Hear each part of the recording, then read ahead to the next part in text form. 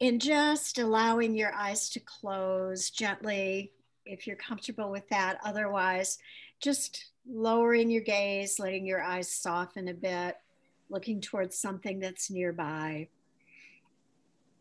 And really just starting by bringing attention into the areas of contact that your feet are having with the floor. Just feeling into your feet and noticing how solid the ground is under your feet.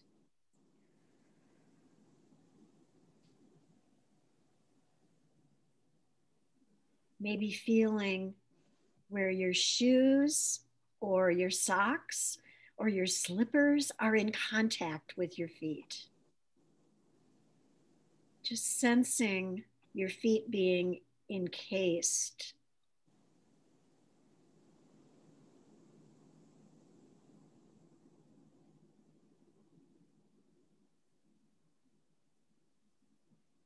And now moving on to the thighs, the backs of your legs, and your bottom, and noticing where they have contact with the chair.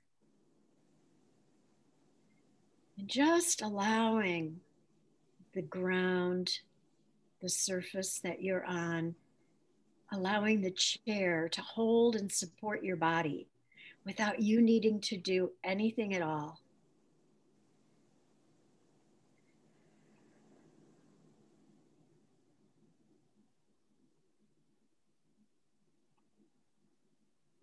And now moving the attention to your back. Where does your back touch the back of the chair? There's no right or wrong, no place where it should be touching. Just notice where it is touching. And are you able to feel the difference between where there's contact and where there's none?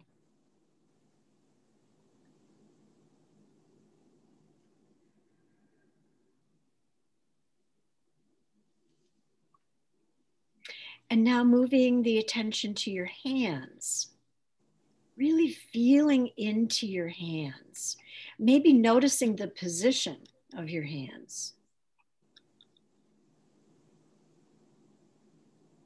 Noticing what they're touching.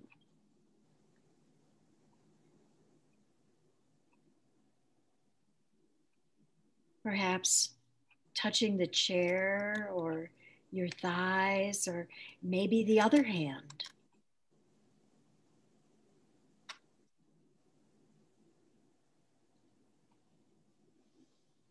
And an interesting question you can ask yourself is, how do I know I have hands without looking? You just know, right? We can feel the hands from within us.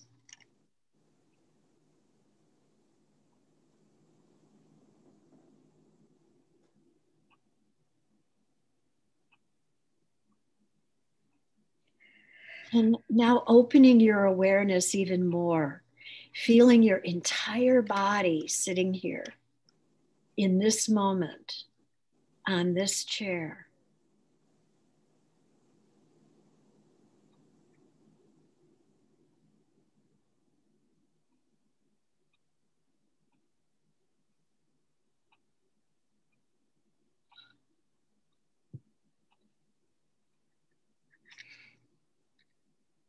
And now bringing the attention to the breath. If you like, you can make the next couple of breaths a little bit deeper so you can really feel the breath. Maybe taking those deep belly breaths. Or if that's not an option, just breathing deeply from your chest.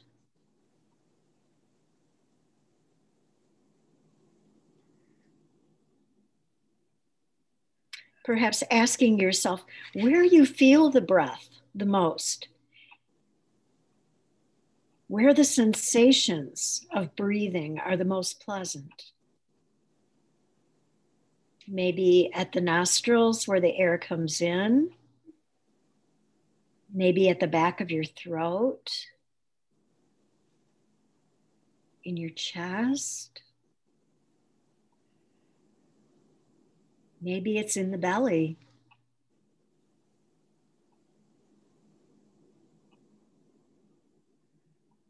And using that place as the anchor for your attention. This is where you come back to over and over whenever the mind wanders off, as we know it will in meditation. Just using that place where the breath is most pleasant as your anchor.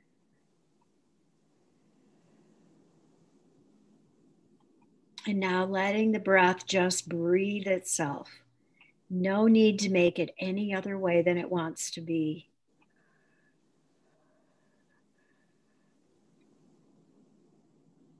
Our body holds so much wisdom. It knows how to breathe.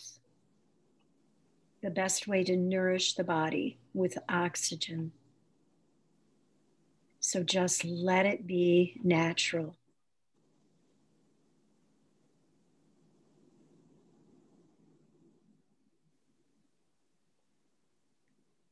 And when you notice your attention is somewhere else, just gently bring it back to the breath.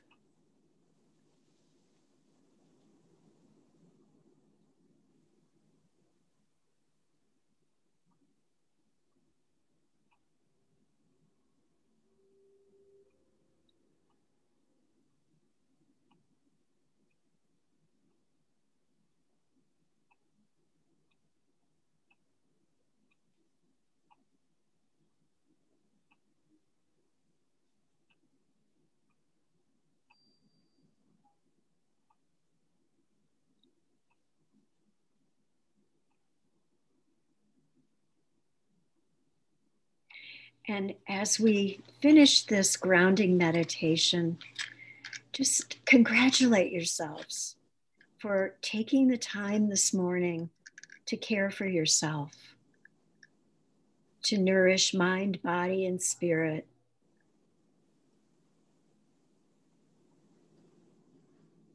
No need to go anywhere or do anything. It's a time to simply be with yourself.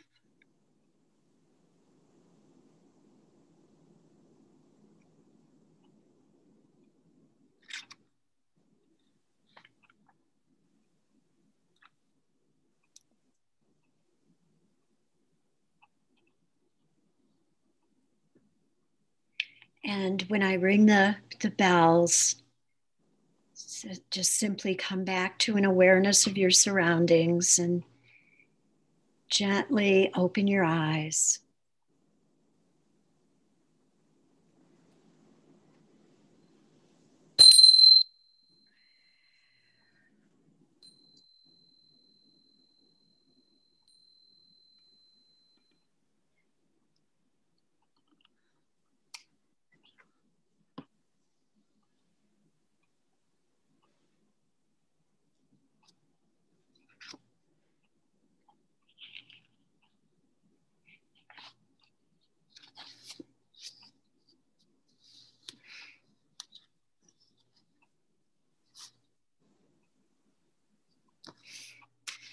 So when you're back, and of course, take your time coming back to awareness. Continue to sit with your eyes closed if you would like to do that. Just take care to do what you need for yourself this morning. And I will kind of launch into something that we did talk about very briefly last week, and I would love your input on this. But what I'm referring to is the influence of culture on emotion. You know, as we are aware, you know, the culture in which we live and in which we grew up provides the structure, provides the guidelines and the expectations to help us understand and interpret and express various emotions, including anger. And, you know, we were taught from a very young age what kind of an emotional display is considered acceptable by the culture that we're living in. And, you know, not even how strong emotions like anger are displayed, but how they're experienced. You know, there's a lot of guidance in the way that people respond to us that tells us whether this is an acceptable way to experience a strong emotion and to express a strong emotion. Does that make sense? The difference between the experience and the expression of the emotion? And that's something that we learned from a very, very early age. I don't know if anyone has any examples. Josetta mentioned a bit last week about her family and how the differences between her family and her husband's family were. Anybody, or Josetta, if you want to expound on that, you know, how that the cultural upbringing that we have actually allows us to experience emotions either in a positive or a negative fashion, the experience and then the expression of them. I will tell you, I'll start. I grew up in a very German family, and the German culture is very stoic. So strong emotion is not something that is really expressed in the German culture. So I have really had to relearn as an adult how to show emotion, because everything in my world as a child was just stable, steady from the outside. You know, the interior world was very different. However, on the outside, it looked like everything was just nice and smooth and even, because we did not express strong emotion. So that was kind of my my experience as a child. And then when I met my husband and we eventually got married, he is Ukrainian, 100% Ukrainian. And his family, oh my goodness, I thought they were arguing all the time. Because the way that they express, I mean, just through conversation. And of course, I couldn't understand most of what they were saying because they spoke in mostly Ukrainian. And I thought they were arguing all the time. And my husband said, no, we're just talking. So it's that intonation that makes such a huge difference. And I never even thought about that until I was with his family. Josetta? Yeah. Well, what I learned then is, okay, we had the opposite in our family, and that's the same words my husband used. Oh my gosh, at the dinner table, like we were fighting. I was like, no, we're not fighting. We're just, same thing your husband said to you.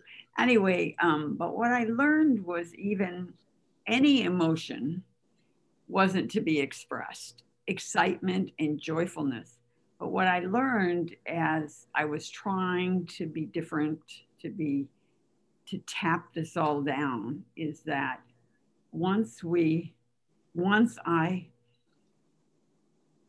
started to regulate that, then I lost all emotions. So joy, if sadness isn't expressed, joy isn't expressed. If joyfulness isn't expressed, then sad. I mean, it's just like it was this huge thing that I didn't know what was going on. except that I knew that I didn't really like what was happening to me. Because what happens really is when I suppress my emotions, I'm not saying that we can't regulate them, that's different. It causes depression. That's what depression is. It's a stopping what's happening in us. But there are appropriate ways to be able to express what's going on within us also. But some of the cultural things, some of those are not right or wrong. They just are. And that's where we have to all learn to be open to the different ways that different people are. We're all different. Absolutely. And yeah, a couple of points that came up in my mind as you were talking is, first of all, there's probably a reason why certain cultures have developed certain characteristics in terms of experiencing and expressing their emotions. So, you know, recognizing that there's a story behind that and respecting, you know, what that story might be. And the other thing you mentioned, depression, you know, when we suppress our emotions. Through the readings that I've been doing on anger, that is exactly what happens when we suppress. What we're actually doing, we're not doing away with the emotion, we're internalizing the emotion. And what ends up happening is it turns kind of against us. And that can be expressed in either depression or, you know, other emotional maladies, or it can turn into aggression, you know, outward aggression. So suppressing, it does one of two things. It internalizes or it externalizes. And either way is not necessarily healthy for our overall well-being. So thank you for bringing that up. It reminded me of some of my readings. Anybody else? I mean, there's no pressure to share. I just found, you know, we know that different cultures are different in the way that they express things, but when it really gets down to it, it becomes even more fascinating. And I think that's why it's important to be able to talk about things like that. When one of our daughters-in-law joined the family and we were with her family, their family, and I noticed that with our little granddaughter when she was as tiny as she was, whenever there's a group of people, you know, you're in the living room or you're in a gathering with, you know, 5 or 6 people and you're all talking, they address one another by name always when they're talking to someone. And so there was this conversation, we were sitting around, and I was part of the conversation, but I wasn't named to be part of the conversation. And then I was told, I'm talking to so-and-so, I'm not talking to you. And so then I realized that they always gave a name of who they were talking to. You didn't have group conversations. It was for me, very strange. But for that family, that's the way their family was. Sure. So it took that adjusting back and forth to be able to come to some kind of a happy medium that, you know, because I was just shocked, like, you know, coming from an Italian family and then having somebody say, you're not part of the conversation when you're sitting together for 40 minutes all together, you know, like around the table at dinner time, and you're not all part of the conversation. That was like beyond what I could understand. I didn't understand it till I was really reprimanded is what happened during that time. And so then later got to learn what it was all about. So, but it's just part of what is, and we all have to learn how to communicate to be able to get along, because it's not right or it's not wrong. It's different. And it's like crayons, you know, red isn't better than blue and green isn't better than yellow. And we need all of them in order to make a beautiful photo or picture painting, right? Oh, I love that. Yeah. That's a great analogy. Yeah, it's so true. And these things are so subtle. It really takes awareness, which kind of reckons back to mindfulness, awareness of the subtleties of communication. So, noticing, and sometimes they do need to be pointed out to us because they are so subtle. I know that when we've traveled, particularly in France, French people think that when you're smiling, just maybe walking down the street, enjoying the views or whatever, they think that there's something wrong with you mentally. I actually had it explained to me that they think that people who are smiling just randomly are idiotic. And that's a cultural thing. Whereas in our country, smiling is viewed as something, look at that person, they're enjoying their day, they're happy, whatever. But in France, we look like idiots.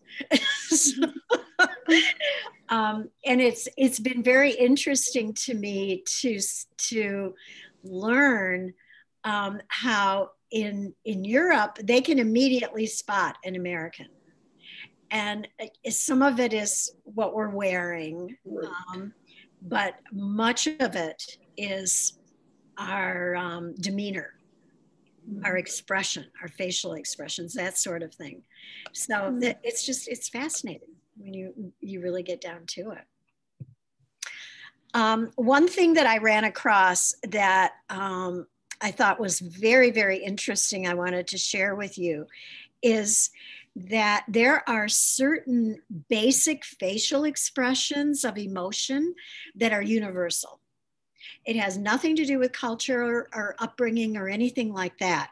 And research has actually discovered 7 basic types of emotions that are expressed in our faces.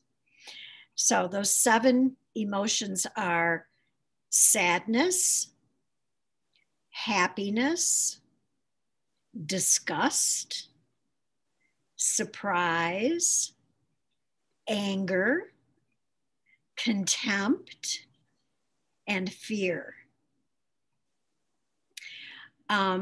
So those are the basic emotions. I even have, I don't know if you'll be able to see it. I wish I had made a screenshot of it, and then I could have shared it with you.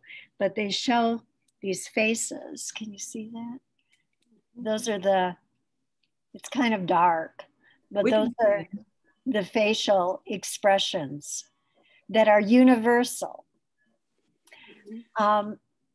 And it goes on to say that there are other emotions such as jealousy, love, pride.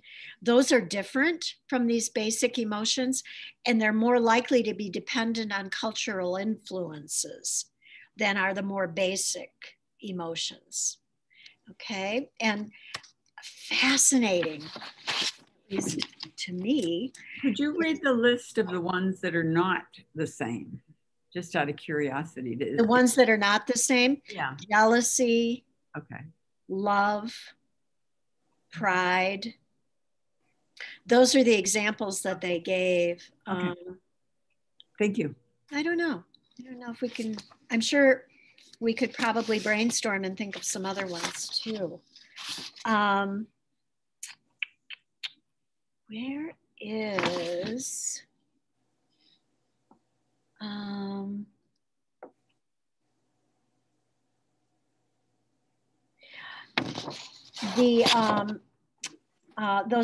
those facial expressions? Interestingly, even congenitally blind individuals, so people who are born blind, produce the same facial expressions associated with those emotions, despite never having observed them in other people. Isn't that fascinating? So that just says, it says a lot about emotion to me, not just the universality of its expression, but a lot about emotion. So, yes, good, fascinating stuff. And some of the examples of like something that's called a cultural display rule. It dictates the type and the frequencies of emotional displays that are considered acceptable within a certain culture. For example, in many Asian cultures, social harmony is prioritized over individual gain. Whereas in Europe and in the United States, individual self-promotion is largely prioritized. Would you agree with that? Yeah, we are much more about the individual than we are about social harmony. And research has shown that individuals from the US are more likely to express negative emotions, such as fear, anger, disgust, both alone and in the presence of others. While Japanese individuals are more likely to do so only while alone, never in the presence of others. So, yeah, I mean, there are lots and lots of different examples. Another one that I read about was oh shoot, I can't remember which culture it was. One of them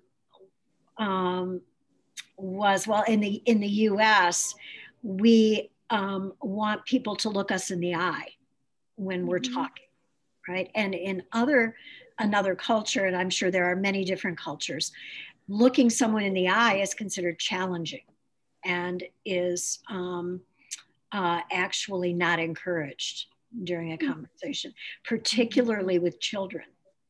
It's disrespectful for children to look at adults in the eye when they're conversing. So yeah, you know, and to Josetta's point, you know, that is a subtlety. That is a tremendous subtlety. We would never realize that we were being offensive to someone by looking them in the eye. Right? Jan, is there more depression in Japan since they don't use their facial expressions when they're with other people?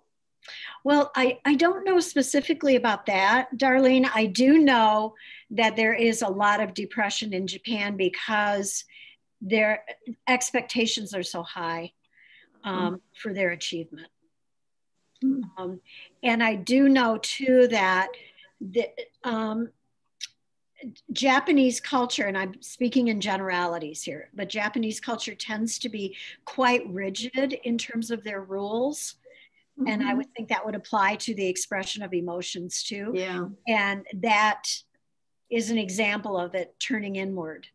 And so I guess in that sense, yeah, probably. That probably has a lot to do with the depression rate in Japan. I know that in Asian countries, suicide has increased dramatically. And much of it is the competitiveness, and I would assume the suppression, you know, of emotions. So, well, what's it like when the husband retires and he's around the house all day?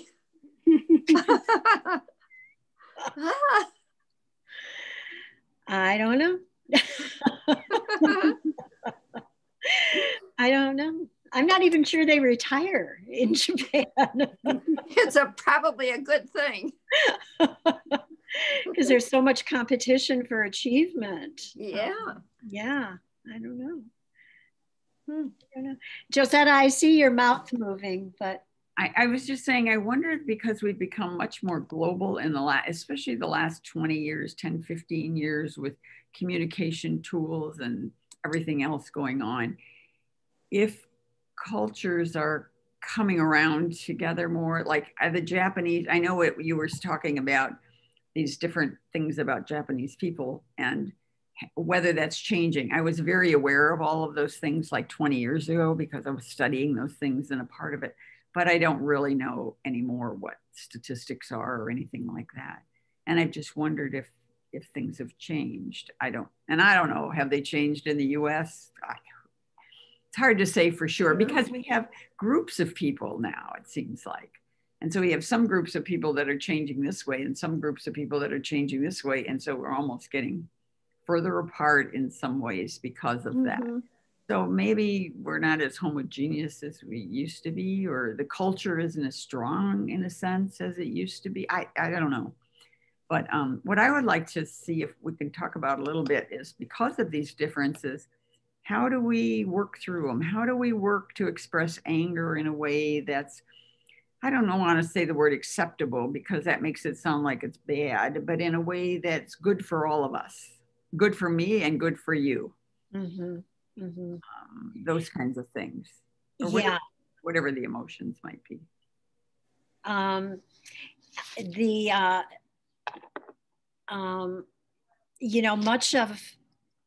Much of the, I think the management of anger and the all strong emotions really, I think kind of it goes back, at least from a mindful standpoint, which is where I'm coming from. It sort of goes back to, if you recall, that stop practice. Abraham, did you want to say something? No, I was in the army as an officer. And when my children were growing up, we had an atmosphere at the house where properly the children thought that I'm always disciplined, angry. They didn't say that at that time, but subsequently when they grew up, now they're married, settled down. Now one by one they said, Dad, you are very strict and very angry at times. So that was because of the army background. Possibly I was trying to be very strict and disciplined, but they thought that I was angry with them. That's but it was not. It was only a disciplined life because of my background as an army officer. Yeah, interesting. Yeah, thank you. Thank you for sharing that. That's kind of what I'm talking about. Kind of a misinterpretation. Yeah. So the stop practice, if you recall me talking about that stop practice from a mindful standpoint, which is when we feel, first of all, we mindfully want to become aware that we are angry or that we are building up to anger. And that is so much of the meditations that we do when we talk about particularly the physiological sensations. You know, when I talk about body awareness and noticing where your breath is coming from, noticing any tight areas in your body, noticing whether your jaw is relaxed or clenched or whatever. The reason for all of that in meditation is to become aware of what your normal state of being is, okay?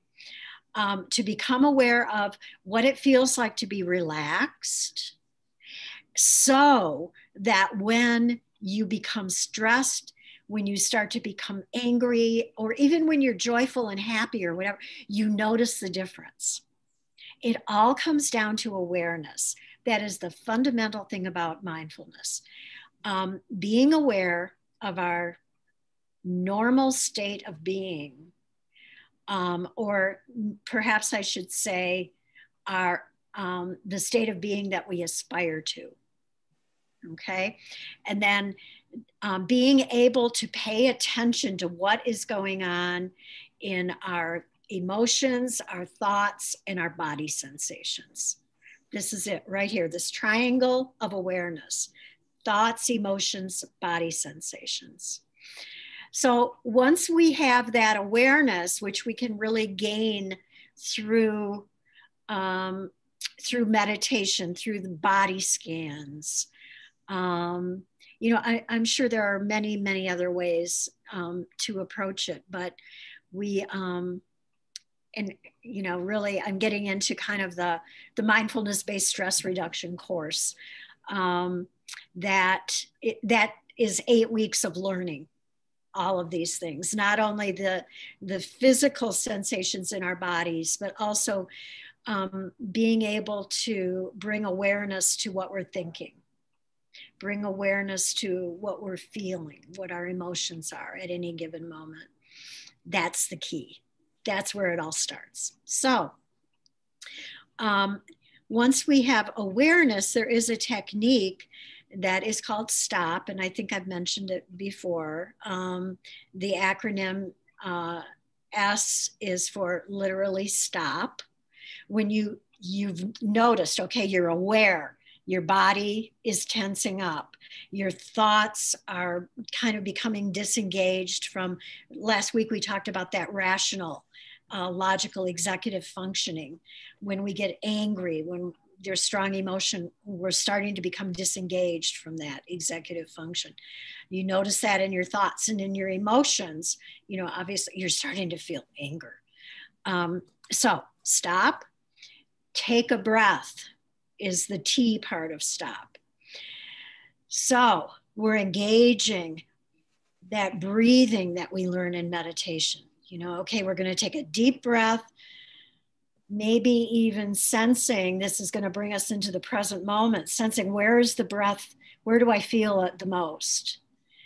And then moving on to the O, which is really the big part.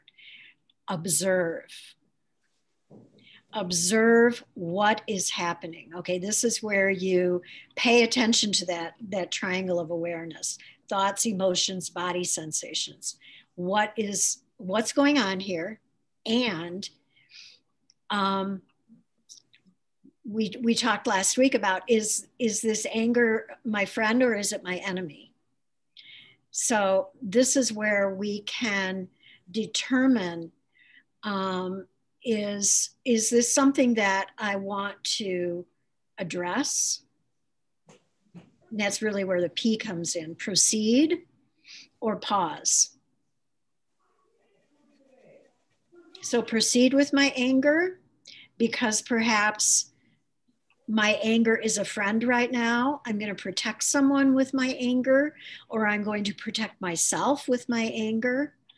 Or am I going to pause? Because maybe in that observation phase of this stop practice, we recognize perhaps this is a cultural difference. Perhaps this is something that I have, that there are deeper meanings to this, you know, that sort of thing.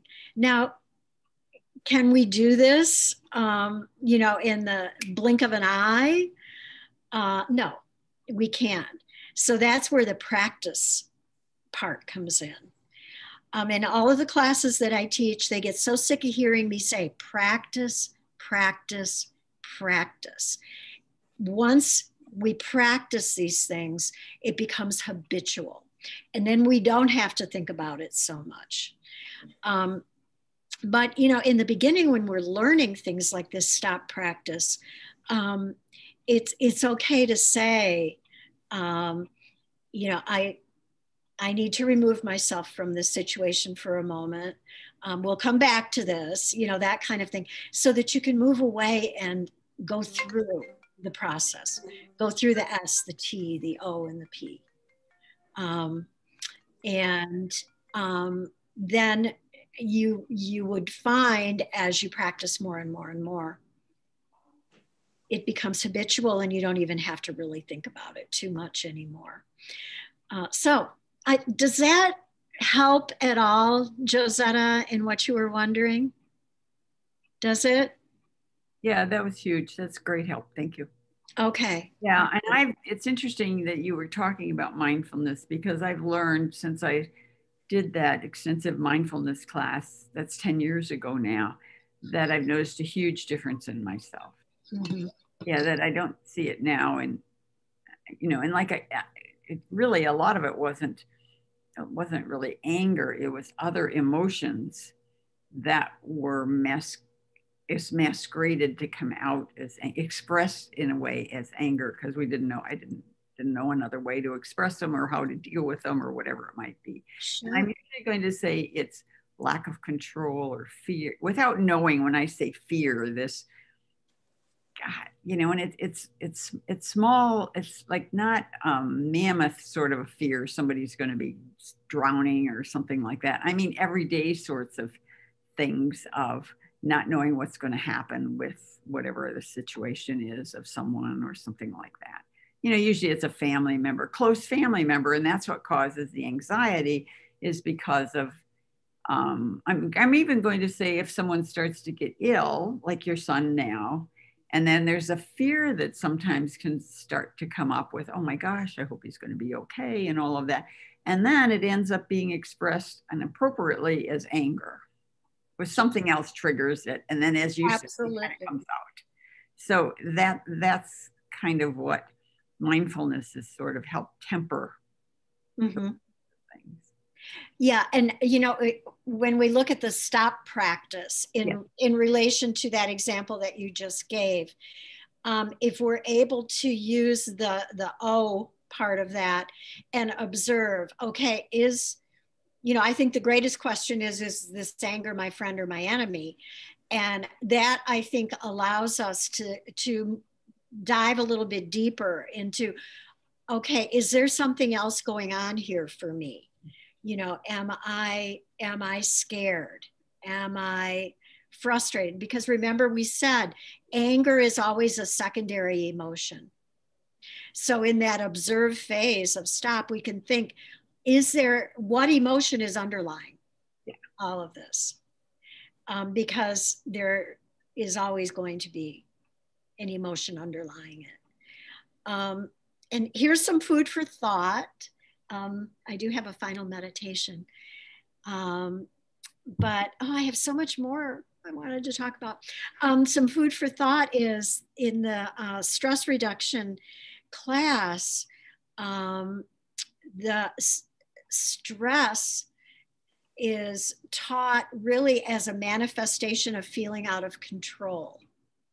So think about the times that you experience stress, and just notice, am I feeling out of control? What am I wishing I could control right now? It doesn't solve necessarily anything. However, once again, it's that awareness piece. Once we become aware of what we feel out of control about, it is very helpful for us in managing our emotion about it. So just think about that as your week goes on. Stress is really a manifestation of feeling out of control. So any questions, comments? I had this beautiful article. Maybe we'll get around to it another time, about, how emotional experiences, we have to be willing to experience emotion, which we did touch on already, about the suppression of emotions. But the author of this particular article says we have to be willing to get our hands dirty with disturbing emotions. I love that phrase. Get our hands dirty with disturbing emotions. So maybe we'll get around to that another time.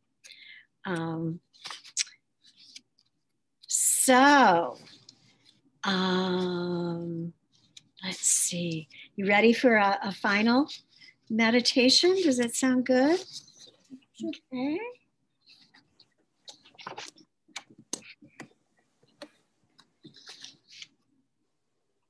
All righty. So this is actually a practice for opening up to difficult emotions. And there may be a part in here, where you're asked to recall a difficult emotion. So, I don't want to bring up anything that is going to leave you with anger or fear or frustration or, any of those feelings. So, when there is a question about a recent event, something moderate, relatively minor. Okay, try not to go to a really dramatic example. Okay. Thank you, Josetta. Thank you. That's for later. Okay. 2 antibody. Okay, great. So let's just take a few deep, really conscious breaths, really consciously paying attention to your breath.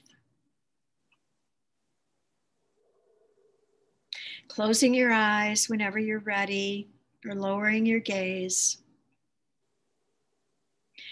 And just thinking, as you're taking these deep breaths, about the thoughts, the emotions, the sensations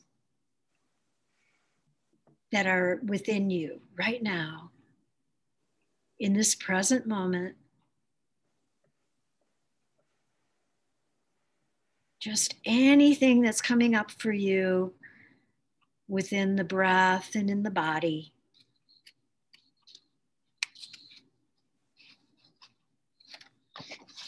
Kind of a quick inventory of how you're doing right now. Without judgment, there's no way that you should feel or you need to feel, just the way that you do feel, the way that you are thinking, the way that your body is at this moment.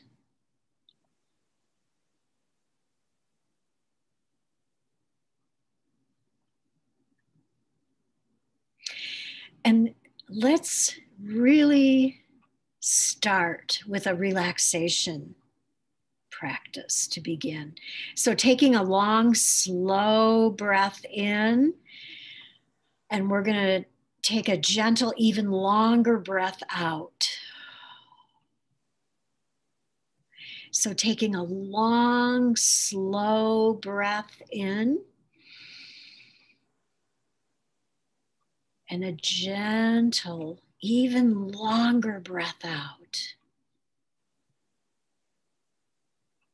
Really resting your attention with the breath, bringing yourself into the present moment with the breath.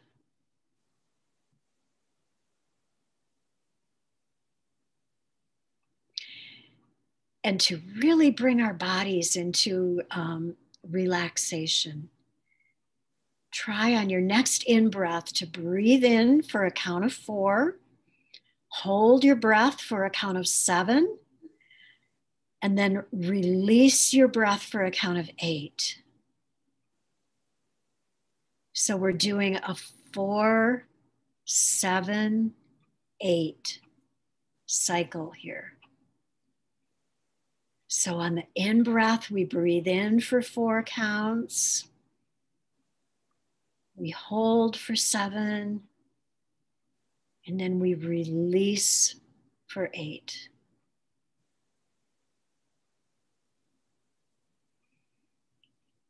Inhale for 4. Hold for 7. Exhale for 8.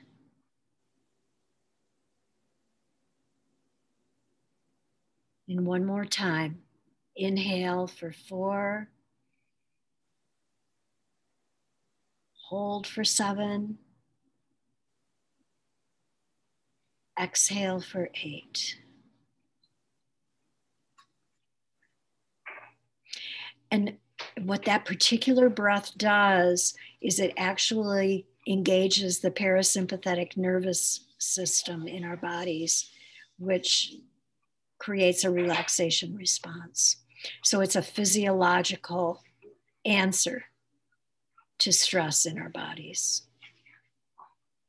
And now just settling into a natural rhythm of breathing as best you can.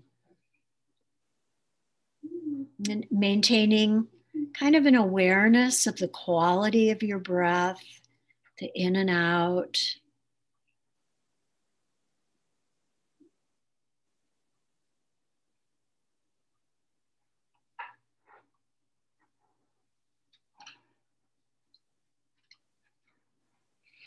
And now gently calling to mind, if you will, your desire and the will you have inside yourself for peace that begins with you, for well-being that begins right here, right now, in your own body, in your own being and spirit.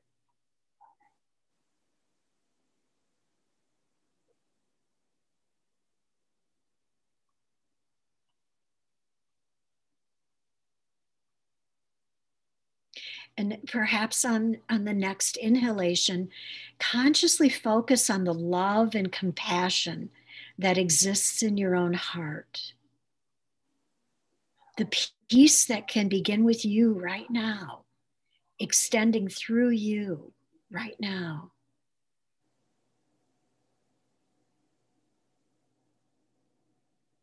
And as you breathe in, bringing greater awareness to this love, this warm, loving softness within you.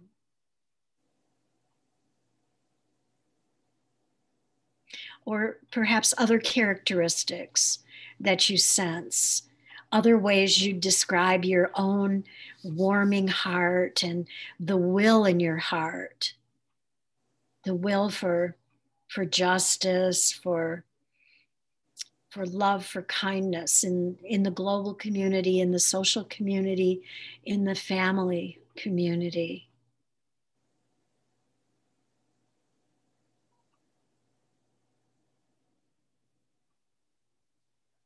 And if you're able, allowing yourself to completely feel the compassion in your being for everyone who's suffering. Obviously, in a way that includes you. It includes all of us.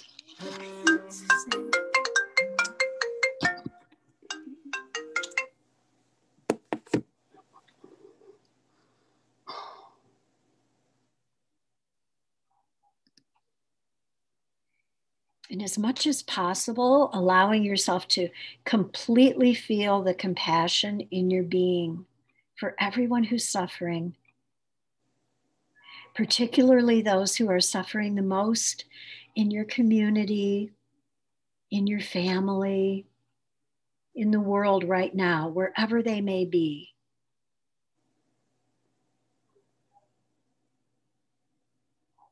So as you breathe in and out, breathing in the sense of awareness of the love in your heart,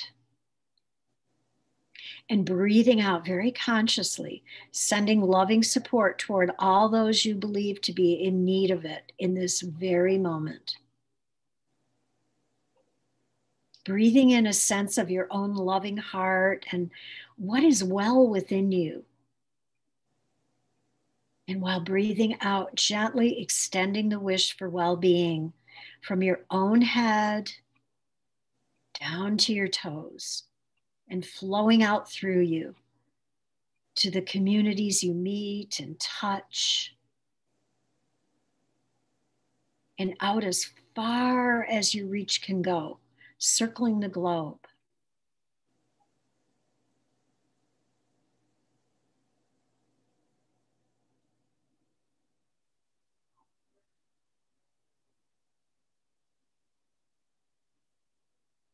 And as we bring this meditation gently to a close, just taking a moment to appreciate all that you are, all that you do, the body that's carrying you through this very life in all its perfect imperfection, just as you are.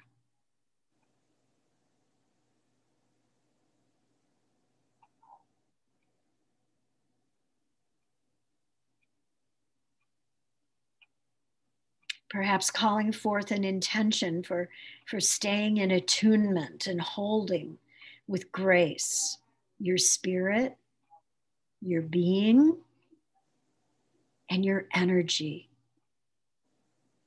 for today, tomorrow, and onward. May you be filled with loving kindness. May you be well in body and in mind. May you be safe from inner and outer dangers. And may you be truly joyful and free. May all of us be safe, well, and truly joyful and free.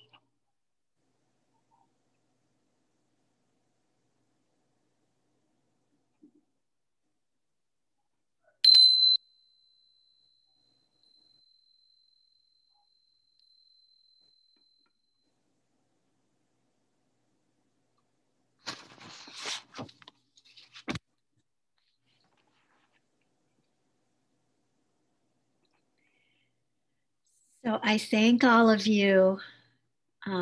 So good to be with you today. And I hope you have a great week. I am going to copy down what Josetta sent all of us. I thank you so much, Josetta, for that. I'm going to send this to my son right now. Praying for your son. Oh, thank you, Abraham. Thank you so much. Fortunately, his symptoms are relatively mild right now, and we hope they stay that way. Yep. Praying for his speedy recovery. He hadn't lost his sense of taste, which I understand is a good sign, that milder cases tend to they tend not to lose their taste, their sense of taste. So I'm going to believe that. Yeah. And his youth, I'm going to choose to believe that. and his youth is in his favor. Yes. Well, yeah. I mean, he doesn't feel youthful. But 39 to me, that's pretty youthful. Yes, it is. Yeah, he'll fight it off. Also, your smell. You can't smell and you can't taste. Yeah, he said he can do both. He can still smell and he can still taste. Great. Well, maybe he has something else. No, they tested him. They tested him for the flu, and he did not have the flu. He had a flu shot, but that doesn't always protect us from the flu. But they said it was COVID. So. Yeah, we'll see. But I thank all of you for your kindness. So Eli Lilly's. Yeah. The big thing to know is it's a monoclonal antibody. Regeneron's is that plus also a second one. They call it the cocktail one. But different places give different ones.